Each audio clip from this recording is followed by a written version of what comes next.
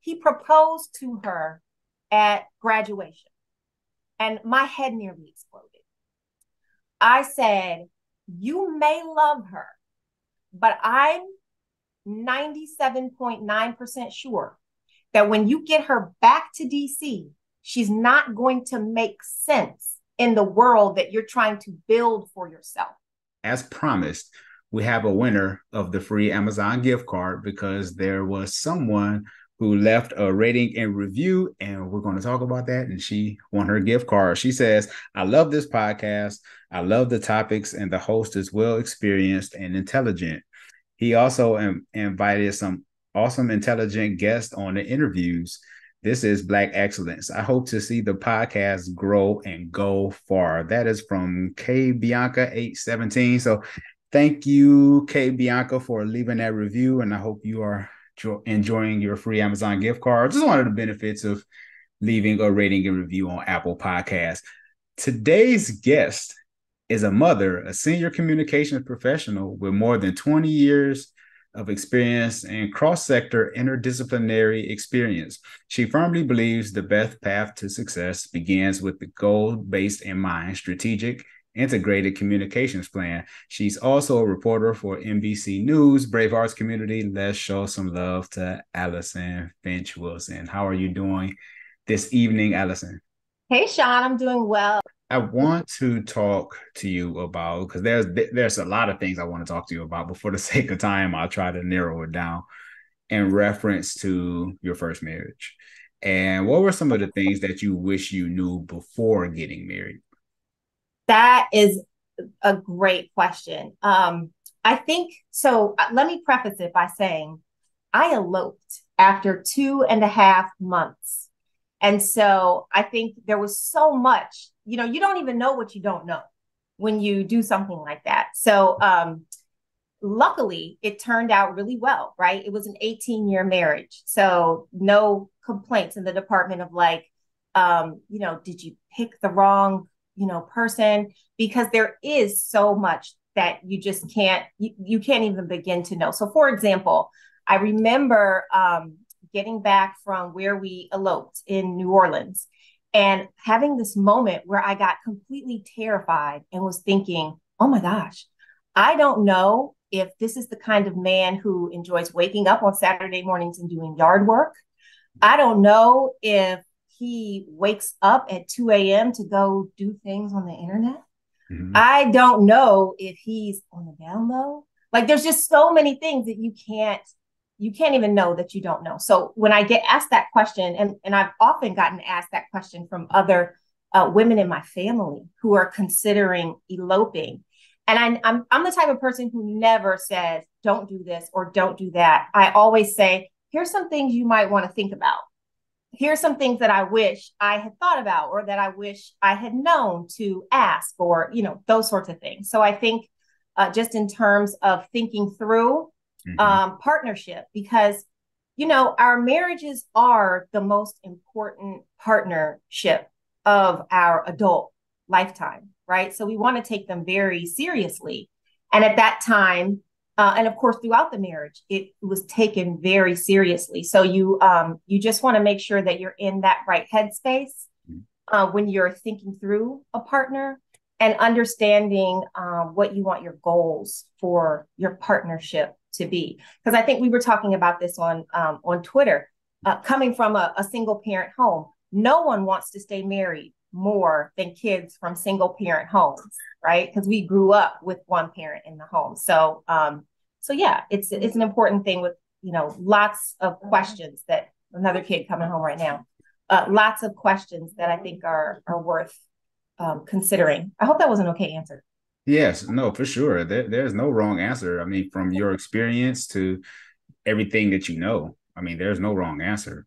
And I asked you that question because I think, especially in today's social media age, with all the information we have, we still don't ask the right questions.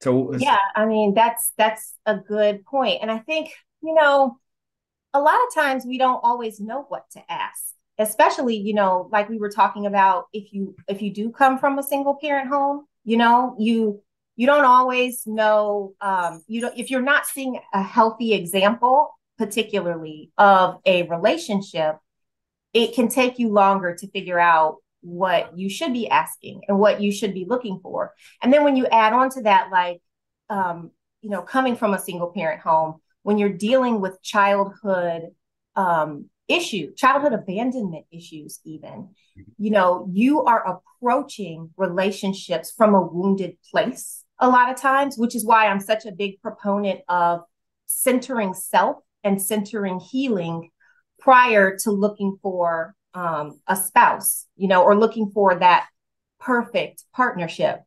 Because, we all say we want the best, we want to attract the best, but really we attract what we vibrate, right? So if we're working to be the best version of ourselves, that's really when we're going to attract someone who's vibrating at that same level.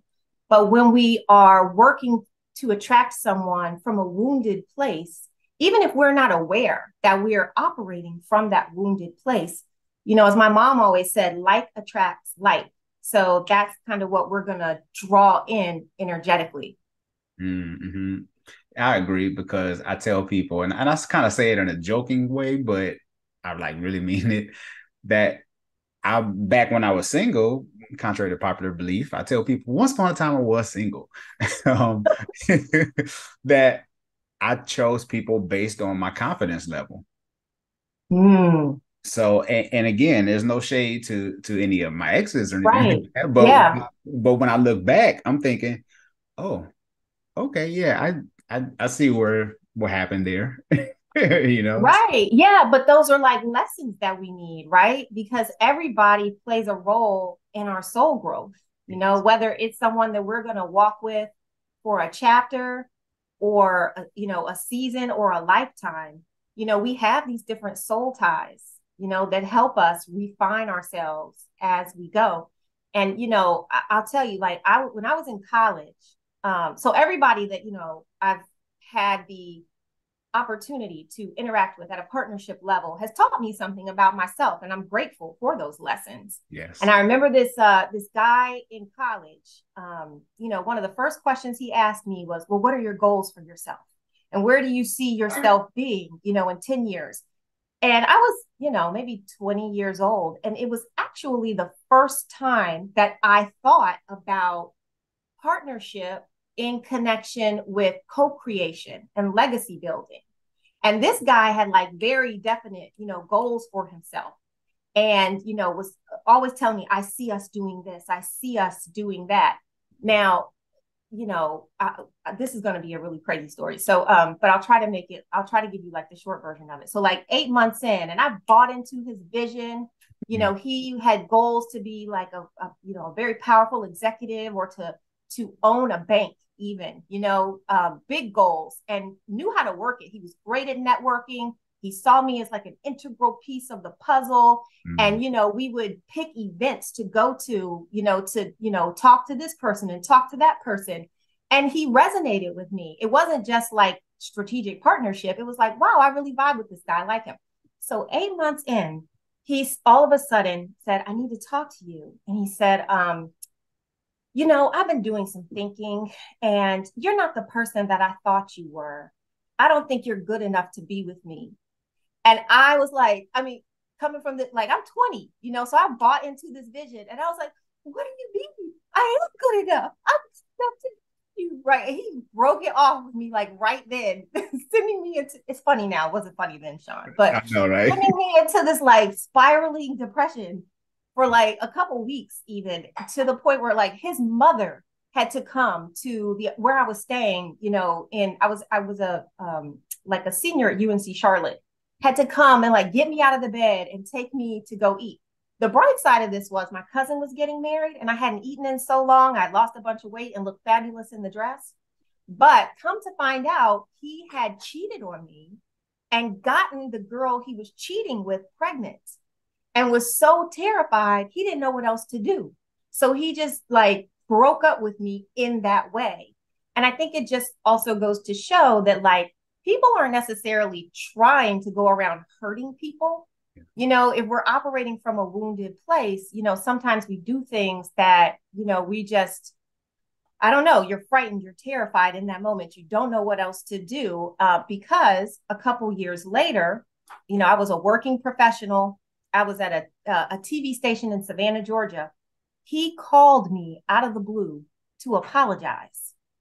And I mean, it was just about clearing his karma because he had met Mm-hmm. this woman that he like was so in love with and wanted to marry and he was just like, I want you to know it was never you. It was always me. And this is what why I did this.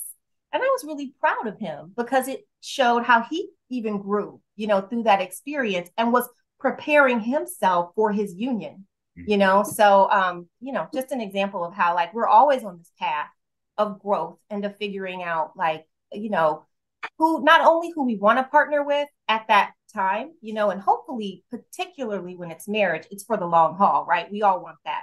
Mm-hmm. But also just how each relationship is a stepping stone to like soul refinement for both parties.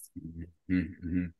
Oh, there's so much I want to ask you in this. There's so many questions that just kind of, I heard everything you said, but I was like, oh, Have this at is it. good. Yeah. One, okay, there's two things.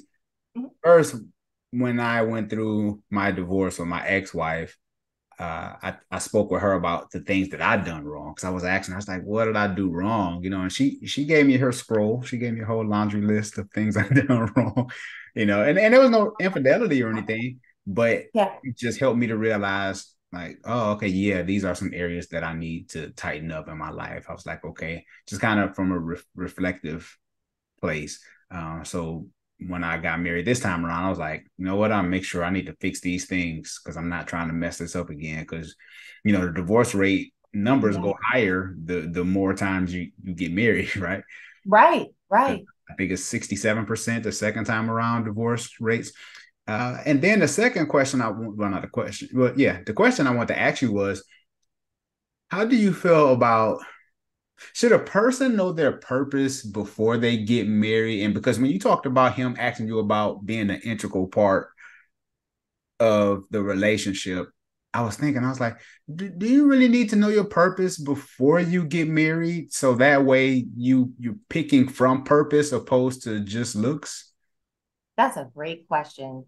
I I just think thought it's about that. different. No, it's a great question. And I think it's different for everybody. I think, and the great thing about it is personally, I don't think that there are mistakes. They're only lessons, So we're all impacted by our upbringing, by our environment, by the pressures that are put upon us, by family, by community, maybe by church, a religious organization perhaps so there aren't any wrong answers because we're growing and learning through every experience. And I think particularly when it comes to ending a marriage, no one is going to understand how painful that is except for the two people going through it, You're right. right? And you have to know for yourself when it's time to walk away. And I'm not telling anybody to walk away from their marriage. If you still have passion for that person, if you still want that person, you work on it. Like you'll know, when your soul no longer feels at rest, when you know that like, whoa, there's some things here. There's both of us, like you pointed out, you did yourself reflecting, you saw where you went wrong, like clearly I did the same thing. My ex did the same thing. When there's love there, you do that for one another. You want to understand where you went wrong. So I think that like if you choose, to get married, let's just say you choose to get married younger when you're a little less mature, the person who you partner with at that time has important lessons to teach you. And you can grow together with someone or you can grow apart, with someone. It just depends. Now, everyone would hope that you grow together, that you have those shared goals and that shared vision, whatever that looks like for you, like if your goal is co-creation and legacy building, hopefully like it would be great if when we're all 22, 23 years old, we find the person that's in lockstep with that plan, right? And it works. We may not, sometimes we are blinded by lust, a lot of times, and we are not thinking, look at how many quickie weddings happen in Vegas, right? And then when we look at our grandparents, I mean, honestly, Sean, we're really lucky when you think about it. A friend of mine posted something the other day that was like, it's not 1940. Nobody has to stay with cranky Leroy for the next 65 years. We're lucky in that back in the day, people really had to stay married for economic stability. So if you were with somebody who just drove your spirit mad, you were in it, right? So, and when you think about that, you then think about the impact on the kids. And I remember something you posted on Twitter once where you said taking the father out of the home is the most detrimental thing. And I'll be honest, I didn't completely agree with you because I Allyson, feel they like came for me. People came for me. and They came for me, Allyson. They came for me. because I hadn't met you yet. And like when you haven't met people, you don't know how they're going to interpret what you say. So I'm like, I'm going to give that a pass. But when kids are experiencing things in the home, and I'm not even saying it's anybody's fault, right? Let's just say two people aren't getting along, and that's creating an environment that's not healthy for the kids. We're being called to break generational curses at that point, right? And then you got to do that talking and say, hey, we can't be together, but we still have to show up for these kids, but then we're talking about like, let's each like assess where we are, get our stuff together. We may not be the best fit for one another, but let's commit to positive co-parenting for these kids. Mm-hmm, mm-hmm. Oh, that is so good. Yeah, because and I can stay on this topic forever. Me I too. Let's yeah. chop it up. Okay, for sure. Because when you talked about being younger, and a lot of times when you are younger, you are like blinded by lust, right? Yeah. But do you think most younger people like don't know their calling? I mean, as far as like, say if you were going to be an athlete, right? And you've been playing, I'm just using that as an example. You've been playing football since you were 10, right? Mm-hmm, mm-hmm. And you're saying you're 20, because I married when I was 24. I thought I was going to be like a co-pastor. I thought I was going to be a like elder kind of thing. So I thought I knew where I was going. So I Yeah. chose based on this is what I'm looking for in a wife. Yeah. And it ended, right? And now it's like I no longer desire to be a pastor or elder, but I just knew that God always wanted me to have a microphone in my hand. And that's not saying that I had to be to thousands and thousands of people, but Right. that vision, but it died, you know? Wow. So, Yeah.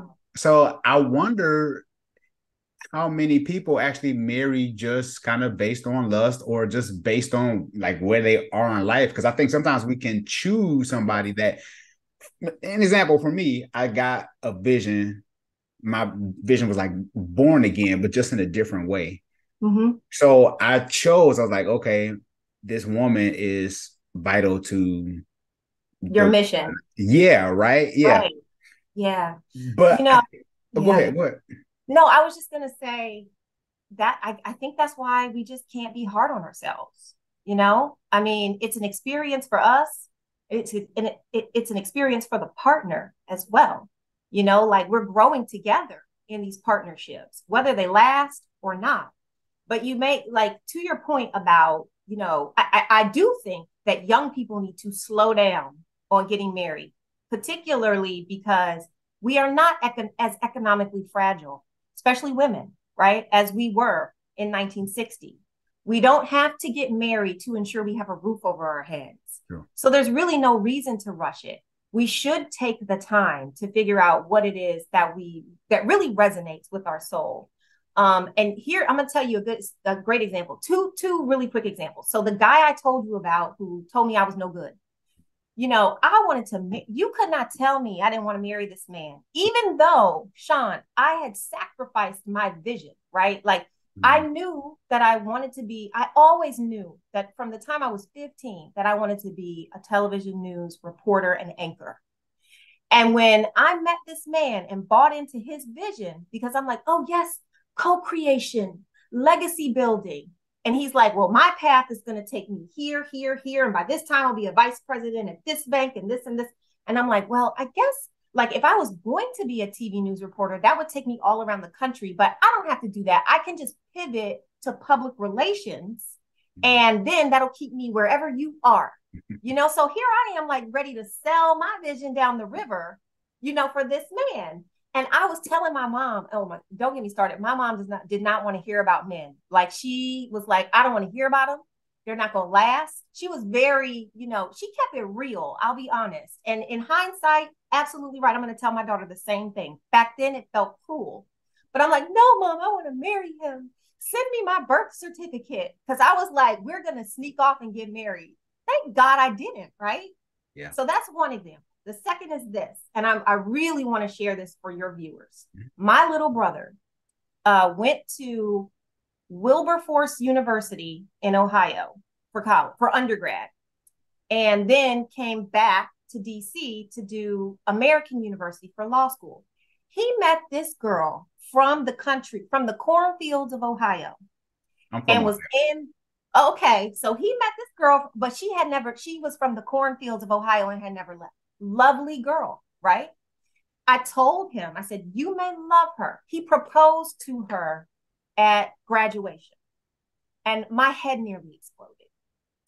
I said, you may love her, but I'm 97.9% sure that when you get her back to DC, she's not going to make sense in the world that you're trying to build for yourself. Oh, no, you can't. I love her, blah, blah, blah. So he moved the girl back to DC. She got into grad school at American University. And sure enough, within 8 months, he was leaving this girl at their apartment so he could go hang out with his new law school friends who were much more intellectually stimulating to him than this girl. Now, okay, he didn't listen. Great. Luckily, he didn't marry her. Was it a mistake? No, because guess what? She got her master's from American University and she otherwise wouldn't have. So everything happens for a reason. Everything's in divine order. Everything's in divine timing. And I think that's just the way we have to look at it. We can tell people here's what I think, and here's what I think you may want to think about. And he did later tell me, I started hanging out with other people. And he recognized that subconsciously, initially, he was sabotaging the relationship because it didn't make sense. So, even when we do start subconsciously imploding our relationships, it's those things when people no longer start to resonate with our soul. We're not even aware sometimes of like the passive aggressive stuff that we begin to do to sabotage the relationship. It just happens. And that's a lot of the stuff that I think you think about when you're in reflection about where you went wrong. Some of the stuff that I did to end my marriage, I didn't even really think about until we were like split up. And I'm like, oh, okay, so that's why I did that. Okay, so that's why at night I would stick my earbuds in my ear every night and listen to an Audible book rather than engage in conversation. You know what I mean? So you start to think about those things, I think, after that. Sorry, I'm all over the place. No, this is good because, and this is totally unscripted. I know. They're totally unscripted because I planned on going to another area. So do you think purpose or vision can split a marriage? Like, ooh. You know what I'm saying? Because as I hear you talk, and even from your brother's example, and like say, thank God he didn't marry her, but can that even cause division and divorce in a marriage? Because say if you are 28, you get married, right? And then say by the time you're 35, you're like, I want to do this. And now it's causing strife in the marriage because maybe the other spouse was like, we're good. But now the other person want to go out on a limb and start a business. And you know what I'm saying? So I wonder if that can cause division and divorce in a marriage as far as just like maybe being a late bloomer in life. Maybe you caught them later. I absolutely think so. I mean, I think you have to be equally yoked, at least at first, I mean, because you're not going to do it. When I was dating a guy who was an atheist. Well, he wasn't really an atheist. Was he an atheist or was he agnostic? I don't remember. Either way, he was a Mhm. lot of fun. It wasn't just that he was fun, he was kind, and so I had a history of narcissistic guys.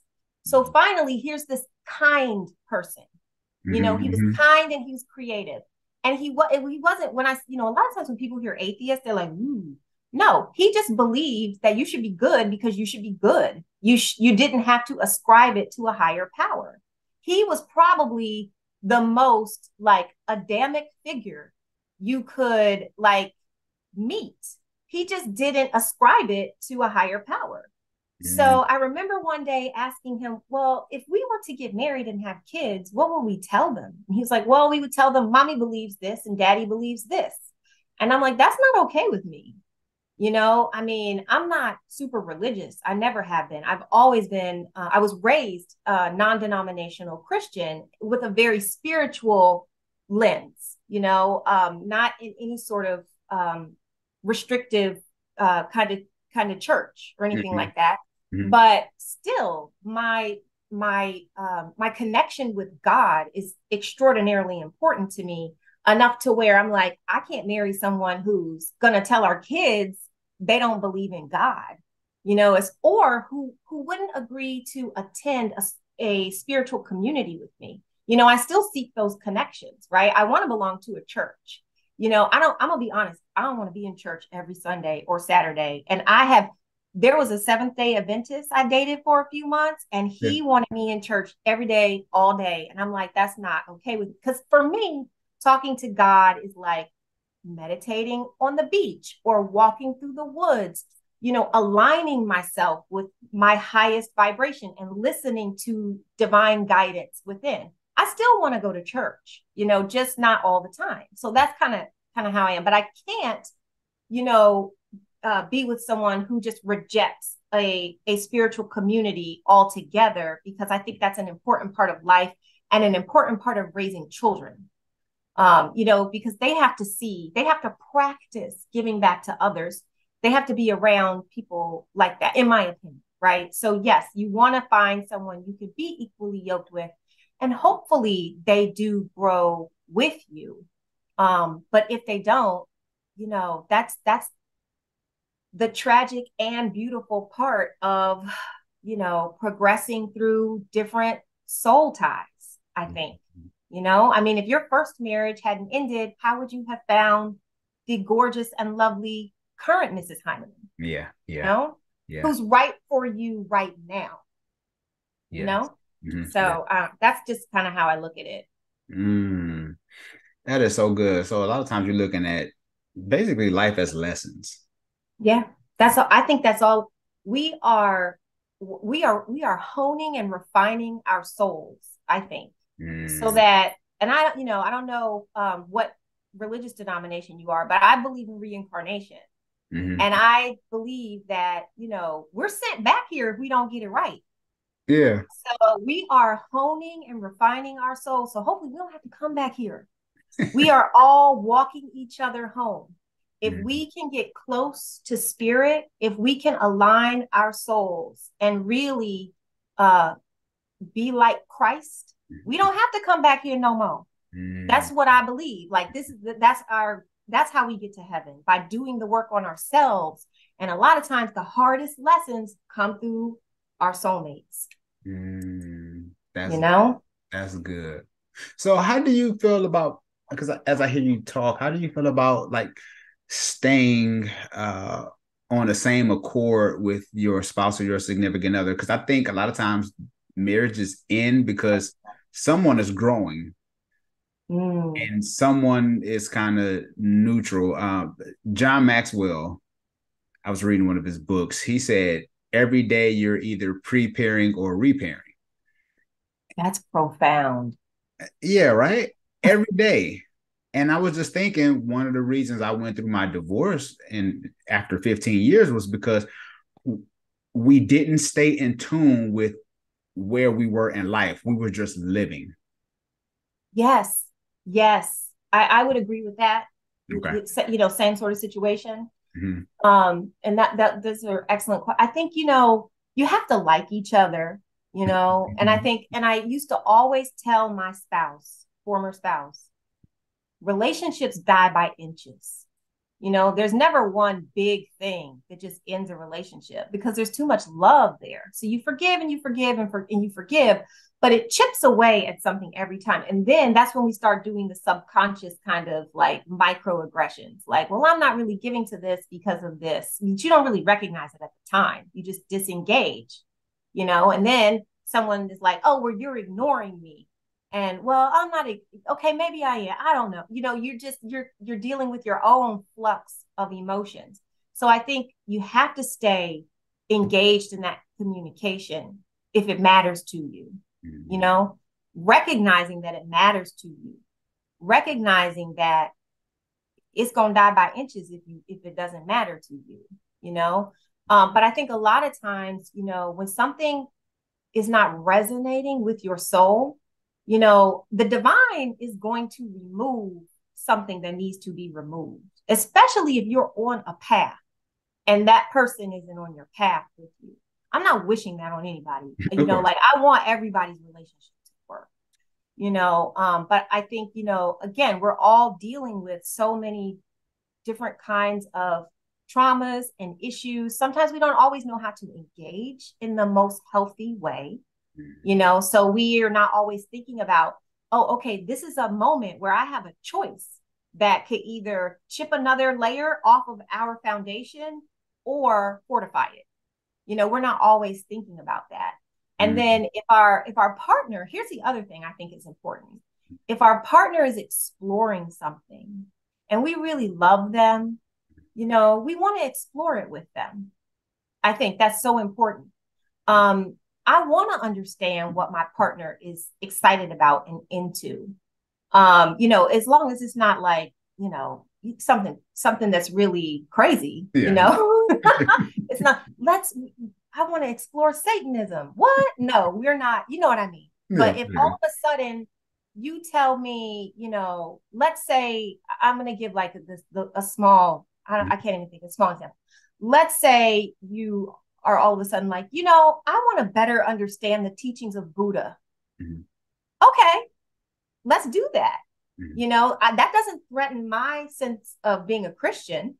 You know, there are people all over the world who worship different deities, Of course. right? So yeah, I want to explore that with you. I want to understand where your head is and what you're thinking about. I think we have to do that if we want to stay engaged and to understand where our significant other is going, particularly for co-creation. If Mhm. we want to co-create something beautiful with someone, I mean, you know, we're all looking, not all, but a lot of us are looking for the Tony Robbins to our Sage, the Jay-Z to our Beyonce, the Bill Gates to our Melinda, you know, not necessarily at that scale, Mhm. but we want someone that we are like, okay, well, what are we doing here? Like, I love you to pieces. How are we creating this legacy? Something that our great grandchildren are going to look back at and say, this is what they did, you know? Like, I think if that is our goal, Mhm. or if that's what we want to create with someone to have that beautiful structure, we owe it to ourselves and to them to stay aligned or to Mhm. work on that alignment. Mhm. Because there's two things that yeah. The first one is I learning from my divorce, I was like, I have to learn how to look at my wife with through the lens of healthy eyes. And what I mean by that is when we have disagreements and we fall out, it's easy for to cover that glass with some kind of stain where I don't see her the same. You know, so it's like I don't ever, because one thing I did with my ex-wife was I didn't see her the same that I did before. Mm. So the respect level was out there. So I now this time around, I'm like, I don't want the view through which I see my wife as stained. So whenever we fall out and have disagreements, instead of me always harping on what she's doing wrong, I have to remind myself of all her great qualities. Mm. and it keeps me in love with her because it's easy, right? Oh, she didn't do this. She didn't, like, it's easy to do that. So I'm training myself to always think of her great qualities when we fall out, because it's easy to fall out. And next thing you know, you're not talking for a couple of days. Like, it's easy. Yeah. But to actually think different. And then the other thing was, and this isn't popular, but I'm learning this over time, that I'm taking away my expectations of my wife. Say it again. I'm taking away the expectation from my wife now. And the reason I say that, Allyson, is because I realize with expectation can become disappointment, because if you aren't having those constant conversations about the things that you expect. So even when my wife make dinner for me or whatever, I always thank her. I'm always trying to have an attitude of gratitude because she didn't have to do it. Right. Like, she doesn't Right. owe me anything. She's still an individual person. Right. So just having an attitude of gratitude, it just kind of helps me to choose her every day. Yes. Intentional. So that's something I'm learning, to take away those expectations. That I remember one time we were so busy and she's like, babe, I'm sorry I didn't make your dinner for, I'm sorry, I forgot. And I was like, you know what? It's all good. It's okay. Because I'm learning to not have that expectation that if she have an off day or she's sick or something, like, is she really supposed to have my dinner ready for me if she's sick? So I just say all that to Gratitude say, yeah. opens people up to receiving more love and abundance. I mean, just even, counting the things that you're grateful for, and the fact that you are just being extra grateful, and we won't even call it extra, right? Just being open to pushing gratitude towards your wife in those situations is going to take your marriage so far, which you already know. It's such a good practice. Yeah. Yes. And it's helping, but I have to learn how to renew my mind, keep my mind renewed, unlearn and learn again, learn some Yeah. things. And always be a student, because my wife, she's 12 years younger than me, Hmm. but she teach me so much stuff, so it's like I'm I always, saw you say that. Would you yeah. say she hips you the game? I love that. She put me on, Allyson, to so much stuff, just what to look out for. She like, I wouldn't do that, or you got to be careful with that person. Just all kind of little stuff. She was like, no, Mm-hmm. she a little too nice to you, not, just little stuff. And I'll be like, no, she cool. But that's what partnership is, right? Exactly.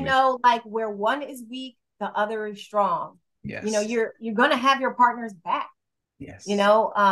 because you are doing that co-creating and that ensuring, like, okay, I know you have your eyes fixed here, so I'm your eyes over here. I Mm, mean, that's, I think, what good partnership is. yes. Marry somebody who can see your blind spots, I would always say. Absolutely. We just got all off track. I know, It's I been know. 45 minutes, but it's okay. We kicking it. Abandonment. I want to talk about that, because when we talk Mhm. about childhood issues, and you kind of addressed it earlier in the show, but why is it that we have to deal with abandonment if we are aware of some of our traumas? Like, what does abandonment cause? Like, what are some of the effects of abandonment? So I'm of the opinion that it impacts everything. Mm. And we're always working on it. We are called to continually work on it. Even when we think we fixed it, there's still things that can come along and trigger it. My dad, I think I told you this, my dad left when I was 2. Which and then like pretty much ignored me and my brother for a really long time. And it impacted me in ways I'm still fully figuring out. But in relation to marriage, I knew, especially after dealing with a couple of narcissists and understanding my pattern, like, oh my God, like I'm picking guys that act like my dad. When I think about the guy who like had all the goals and I thought was great, and it turned out he was cheating and got somebody pregnant and blamed me. But I then really leaned into the abandonment, in that I told myself, I am only going to open my heart if I can be 100% sure that someone will not leave me. So that is what I prioritized over all other things. So, and I still thought I was like, fine. We go through life thinking we're fine. We're fine. I've got this. I'm fine. Nothing to see here. Moving along. Right. So I'm still like, dear God, I remember being like 26, 27 and being like, okay, God, I'm ready for you to send me my husband, like being so earnest about it. And I'm like, God, please help me quickly identify anyone who is not my husband and send the right one. And then I would go on dates. And sure enough, like within a couple dates, he's not the one to the curb. He's not the one to the curb. Finally met, my ultimately who became my husband. And what was so attractive to him was how much he like love bombed me, from the very beginning. And he had just gotten divorced 6 months prior. And what in listening to him talk about this relationship, he did everything in his power to stay married, according to him, right? Mm-hmm. So he was devastated by his first marriage ending. And so subconsciously, I now recognize that it was subconsciously, I was thinking, oh, he'll never leave. He did not want to leave this woman. Like, so he'll never leave, that's what I was thinking. So I think that's one of the ways that abandonment affects us. Like whatever it is that is our strongest trigger, we play it out, even when we think that we're okay. Or, I mean, honestly, I was very frank about my trigger. I'm like, look, I'm prioritizing not being abandoned. So I want to get married. I want to have kids and I want them to have a 2-parent home, and I am stable Sally, I'm like, I'm a Capricorn. I'm as solid as they come. I work, I'm going to buy a house. I don't cheat. I'm the ideal spouse. So I'm going to give you a great life. Okay. I'm just going to need you to do your part, so that's kind of how, I approach things like project management, which is actually something I'm trying to get away from. But, it's like, okay, I need a husband because I got to have these kids. Let's manage this project. And he has to be this type of husband. Right. So I thought like, I'm checking my boxes and doing what I feel will create stability for me, but really, when we're thinking about relationships, what's most important, I now understand, is emotional stability. So I think that's another thing that we need to think about. Like, do we feel safe in someone's energy?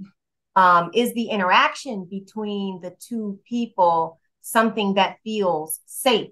Am I able, like, am I receiving positive energy from our interactions so that I'm feeling stable and secure, and then I can go out into the world and create abundance because I'm not worried about this stuff over here because it's beautiful. Even if there's an argument, right? It's still beautiful because we argue with each other in a safe way. I understand that, like, you're not going to threaten, whatever it is. I'm not going to trigger you, or you're not going to trigger me. Or if we do, we're going to talk about it, right? Like that kind of emotional stability. So those are the types of things I wasn't necessarily thinking about.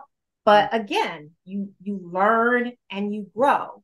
And if you're able to surmount the hurdle with the person, that's beautiful. That's wonderful. That's what we would ultimately love to see. But if you're not, then you have to take those lessons and, keep it popping, pushing, moving forward.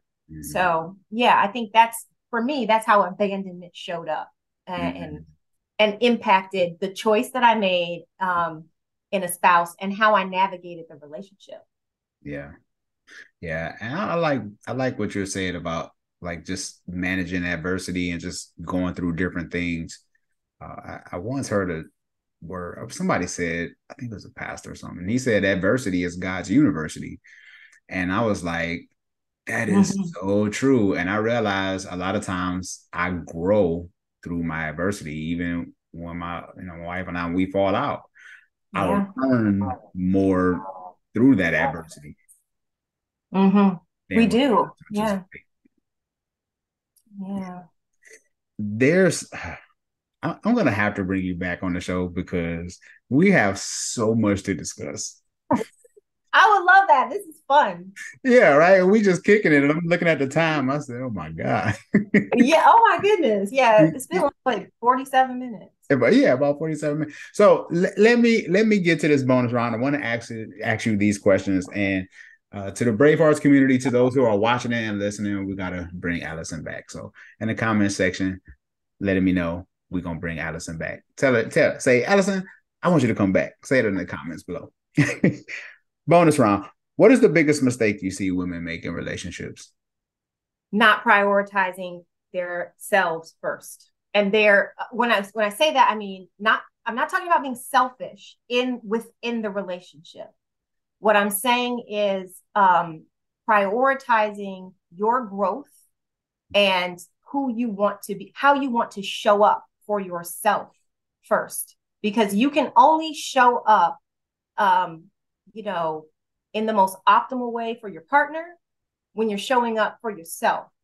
So, doing that work, finding your empress energy, not being, understanding who you want to be in the world, first and foremost, and having your own. I think a lot of times women, a lot of women think that they need men.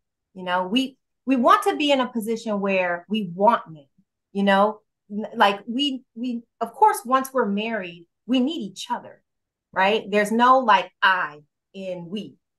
But, first and foremost, we want to work on ourselves. Yes. Yes, I agree. And just being that best version. Mm-hmm. There's so much I want to ask you. From seeing your parents' relationship, what did it teach you about marriage? From my parents' relationship? Yes. Oh, goodness. Okay. So, that's a difficult one just because my dad did leave when I was so young. So I'll answer it from the perspective of observing my mother. Is that okay? Yes, for sure. Yeah, there's Okay. no wrong answer. Yeah. Okay. The from observing my parents' relationship, the biggest thing that impacted me was seeing my mother's grace through it all. Through the divorce and subsequent, my stepmoms and the deceitful things that my father did, and seeing my mom handle it all with grace. She never came out of character, if you will. And as a kid, you don't really recognize that. As an adult, when my mom would say, "You just don't know. You were like 5 or 6 years old, and you would come home from your dad and your stepmom's house talking about how much fun you had." And I would listen and act so excited. And then after I got you to bed, I just go in my room and cry. So she always and she would say, because I knew deep in my heart, kids can never have enough love. So if you've got a great stepmom, great. But still I was experiencing that pain because, my dad remarried pretty quickly after my mom, and she had to go through that, but we never saw it. Yeah. So just understanding with adult eyes the way my mom handled that chapter. Yeah, it's interesting the way we see life as adults, and then once we get older, and we're like, "Oh, so that's what happened," and you're like, "How did you handle that? Like that was crazy. Ain't nowhere in the world I would have dealt with that, or just Yes. yeah." So yeah, because there's a lot of stuff I want to talk about, even just from the way I grew up. But that's another show for another time. Last question: is it easier to love yourself or someone else? Mm. Well, okay. At the end of the day, the honest truth is you really can't love anyone else if you don't love yourself. You can fake it, but Mhm. you really can't. Mhm. It's easier to show love to someone else than yourself because, we really don't want to look at ourselves, honestly, Mhm. until we do the work, and begin to embrace ourselves.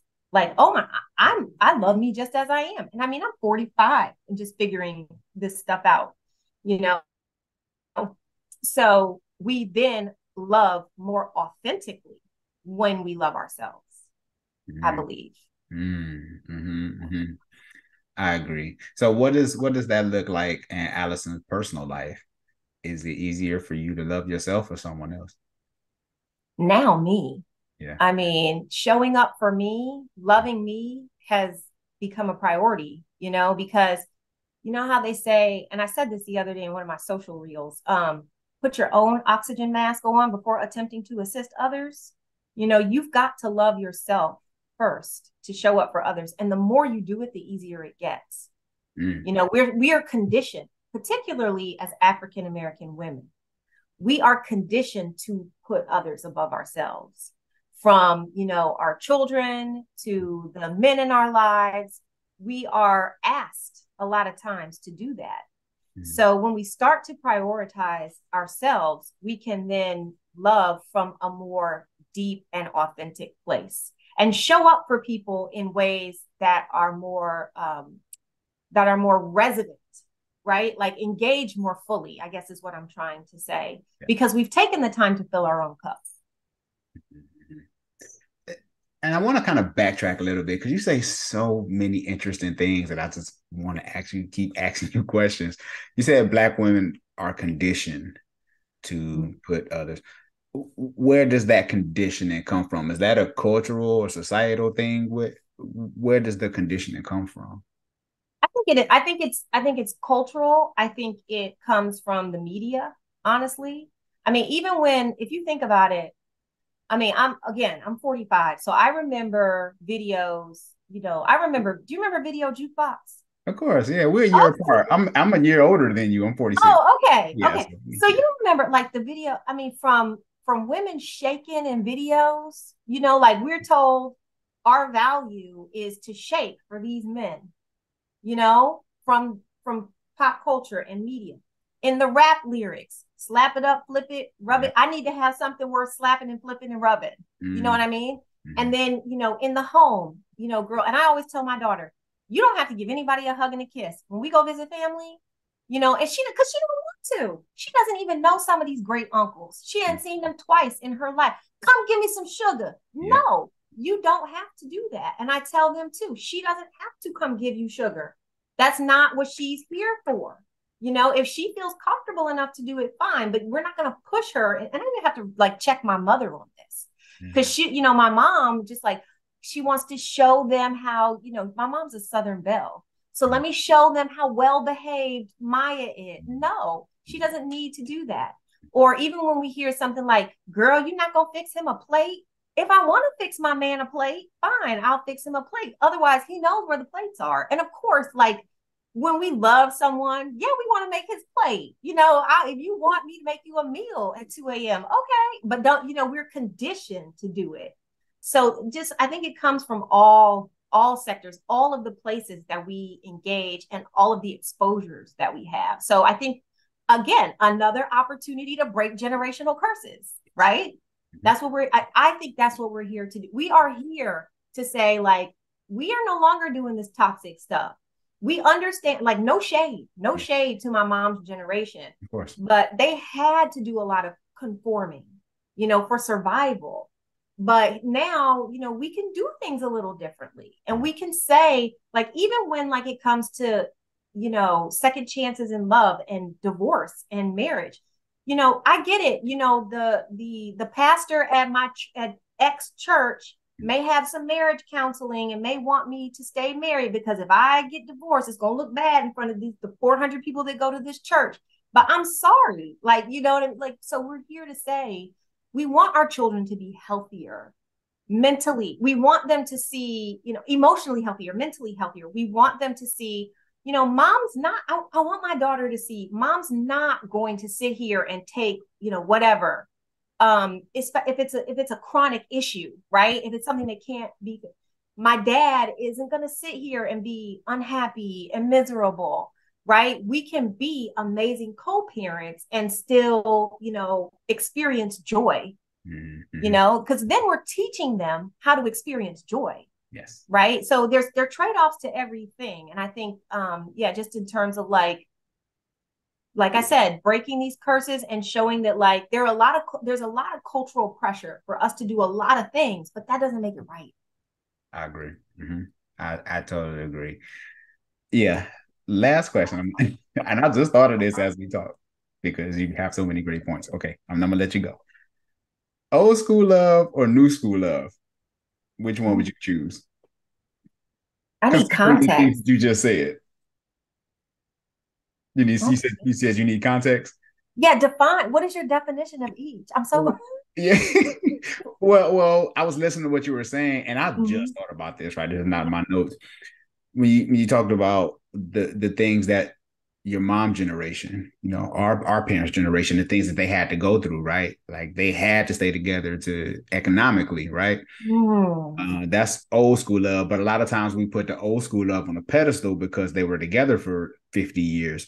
But mm, if you look at today's dating scene or relationships, there are some advantages, but the disadvantages too.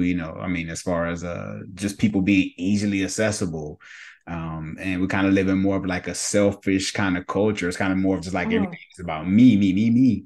Even like selfie, right? We never heard of selfie until like this culture. So, and it's just a fun question. I was just thinking, Yeah. old school or new school love. Like, if you had to choose. I couldn't choose because there's so many, a combination of both, like I don't think, I mean, you can't, to me, Mhm. right? Like we all want longevity in Yes. our marriages. I mean, that's the goal, you know. Things happen, right? And we're all breaking, we're overcoming generational trauma. Yes. And we know like a lot of black mothers, for example, beat their sons who showed off, right? Because they didn't want to see them dead. They didn't want them to show off in front of white people and get killed. So they had does that make it, it was a harmful practice that emasculated, a lot of men and created alcoholism, drug abuse, them skipping out on the families that they created. Mhm. So in the 1950s and 60s or whatever have you, there's plenty of like historical fiction and history books, biographies. There's a really good one called The Man Not, about the generational trauma of black men I that have that book. I have an audio book. are you serious? Oh my God. So yeah, I met a professor from Auburn University several years ago who told me about that book. But yeah, so we know, so we're overcoming so many things. And I was talking to a friend about this. She's a friend that lives up here in DC. But she's like, when I first started going through my separation, she's like, well, Allyson, we know our men are dealing with so much, right? So we deal with a lot in helping them, cope with a lot of what they're dealing with, right? We know that, right? Especially if you have an educated black woman who's read books like The Man Not. We know what we're getting into. We know what we're dealing with. We know how you're treated in a room full of white people. We have black sons. So we are like, okay, you coming at me with like an aggressive tone or whatever. I'm filtering that through the lens of what I think your experience is, or what you told me your experience is, or what, culturally, I know what your experience is. So that said, I don't even know what I'm talking about, Sean. Old school and new school, right? We want that tradition. I think I'm not going to speak for everybody. Yeah. I want that tradition. I want that person to show leadership. As the head of the family. Someone who respects and honors what I want to do and what we want to co-create as well. But African American women, I mean, we're tired too, right? We're out here in these streets trying to support the family as well. So we want a lot of us, we want that leadership. We want you to have a strong vision for our family. We want that vision to include our input. We want to see that you value what we bring to the table. We want to see that, yeah, we are on the same page with what we're co-creating. We don't, we're not out here botting and bopping. Mm-hmm. trying to get to the next one. Yeah. No, we're not doing that. We want to show our kids what can be. Yeah. So I think at the same time, let me add the new part in. Yeah. At the same time, we also want to transcend tradition, right? We want to be able to recognize, okay, well, maybe this aspect of X wasn't the healthiest approach. We understand why you had to do that, but now we're able to do this, right? Now, that doesn't mean I'm discarding my spouse, and I think people need to slow down. Like, you need to be very cautious and careful. You can't have grass is greener on the other side syndrome. To your point about being selfish, when we do see that in a lot of pop culture, and it's getting worse because of social media and celebrities who are just going through people left and right. I mean, they get together to break up, and a lot of them get together just for the publicity. Yep. And the kids who are looking up to them don't even understand that this agent talked to this agent to put together okay, you all are going to be in the public eye together for 9 months. We're going to contractually get you all to have 9 pictures holding hands. These kids don't understand that this is some of the stuff that happens because this celebrity might be gay, but we don't want anybody to know he's gay. So we're going to give him a beard. This other, so you know what I mean? Like all the kinds of things are going on behind the scenes, and kids don't necessarily know that, right? So we have to have strong homes, whatever that looks like, right? Even if it doesn't work out with the biological mother or father, we then want to be focused on like if a traditional home is what you want, and hopefully if you have kids, it is, right? You're then looking at like a strong blended family, you know, Mm-hmm. um, when you heal, not before. I want to clarify that. But yes, because we are seeing so much craziness on social media, and the media cycle is no longer 24 hours because of social media. The media cycle's like every 3 hours. So our kids are getting bombarded with a lot. And if we're not talking to them, they don't know how to make heads or tails of it. Yeah, I read a stat about the average 8-year-old kid today has seen more images than like a 75, 80-year-old man, just that fast. Right. Average 8-year-old, he's seen more than, so that's mind blowing when you think about it. Yeah. Alone, when that kid turns 25, what will his thought process be? He won't even have his own thoughts. It'll be everybody else's thoughts, right? Right. Yeah. It's if we're not explaining it to them. Like, I think that's one of the things I've been really big on because if you can't tell, I over communicate. Like, I don't like not being like, I want it to be understood. I don't want to, I want people to say, oh no, I understand exactly so I'm always talking to my kids. Like, well, what did you think about this? Like, what was your thought when you saw that? And God bless my kids, especially my boys. My daughter's 9, but my teenage boys, they see things clearly. Yeah. I mean, one day they had to be like 8 and 7. They were watching Dr. Phil because my mother had it on, right? Of course she did.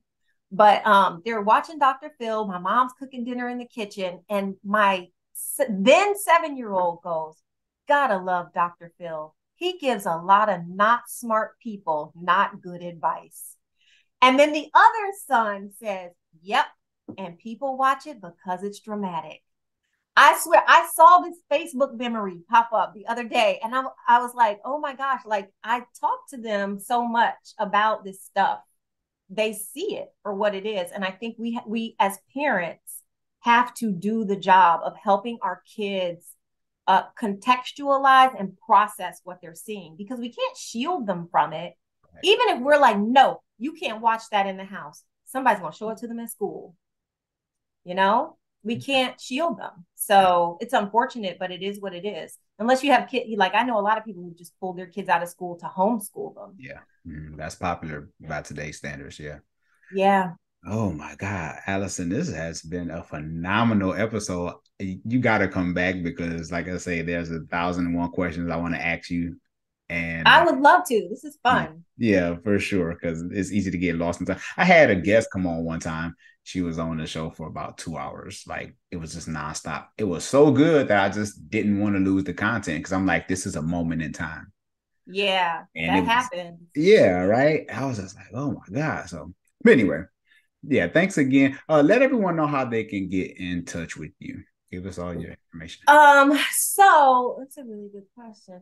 So I'm on Instagram at it's Insta Alley. So I post there mostly about spirituality and astrology because I'm into more esoteric pursuits, Christian based, but esoteric, more metaphysical kinds of stuff. Yes. And spirituality. And yeah, I guess that's it. Oh, and I'm on Twitter at underscore Allyson Finch. Mm. And that's mostly my handle for, I work in climate change, strategic communications, and as you pointed out, for NBC News' Climate in Crisis, where I've been contributing as a freelance journalist, or working on like climate policy and climate innovation stories. This week, though, I'm starting a new job. I am going to work for U.S. Senate candidate Angela Also Brooks as director of communications. So I'm really thrilled about that. She's got a solid record on climate change. Yeah. And it's important in my opinion, it's important that we get progressive candidates who are going to do right by climate policy into the U.S. Senate. Yeah. So to the extent, I'm very passionate about the environment.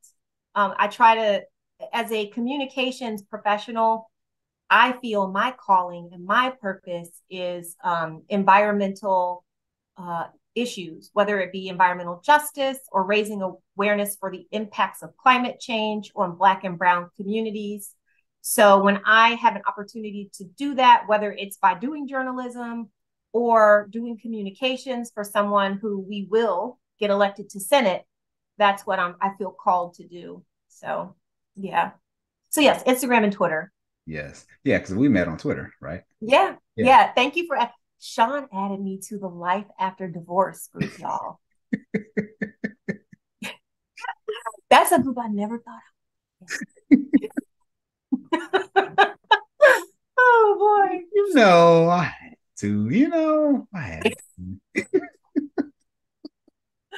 I just went with it though, because that's where I am right now. And I'm going with the flow of the universe right now, because when life throws you lemons, you got to make lemonade, right? So you're like, okay, that's where I am. Okay. Mm-hmm. So Life After Divorce it is. And there are amazing people in that group. I love seeing the thread. I almost wish it was like because I was like, okay, well, how does this work? Do I just hashtag something or what? I wish we had like a WhatsApp or something where we could share content. Because it's almost like you just have to tweet something and then everybody sees it, but it's also there, which kind of makes me feel vulnerable. But I just go with it. Yeah, it's just that group, that's all. So we all could be relatable to one another. Yeah. Yeah. Well, thank you so much for your time. I appreciate the time that we got together. And like I say, I have to bring you back. Brave Arts community, you heard it here. Make sure you go follow Allyson on those social media platforms. I'll have everything linked up in the description below. Thanks again to everyone who left a rating and review on Apple Podcasts for the podcast. I love it. I love the comments. Keep them coming. Every so often, I'll read the comments. One of them, they just really stand out. But continue to do that. If you are watching this via YouTube, make sure you leave a comment below. We'd love to hear from you. Make sure you hit the subscribe button and share this with someone. And also make sure you like it. A lot of y'all watch the videos, but then y'all like it. The time is there, but I'm like, so just hit the little thumb. That's all you got to do. Hit the thumb. So do that for me. So I would appreciate that. This is Sean Heineman with special guest. Thank you so much, Sean. I appreciated it. No problem. Take care, people. Hey, thanks again for watching another segment of It's Scary to Remarry. I have so much more amazing content and some phenomenal guests as well. People who've been through a divorce, people who remarried, people who desire to marry. So much great content. So make sure that you hit one of these videos. It's somewhere around here. But anyway, go watch another video.